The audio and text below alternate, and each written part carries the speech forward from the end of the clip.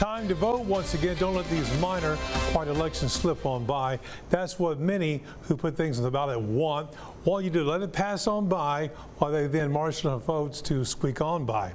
Look at all the prompts written in by lawyers at these propositions. Sometimes when you think you're voting yes on a measure, you're actually voting against it. Sly people figured out a long time ago. A lot of people complain but never ever get involved in helping their side of the issue and doing something as simple as voting. Many people out there are hoping you'll just sit this one out. Don't. Well, that's my point of view. What is yours? You can email me at pov@ktk.com or Facebook me, KTK Neil Barton.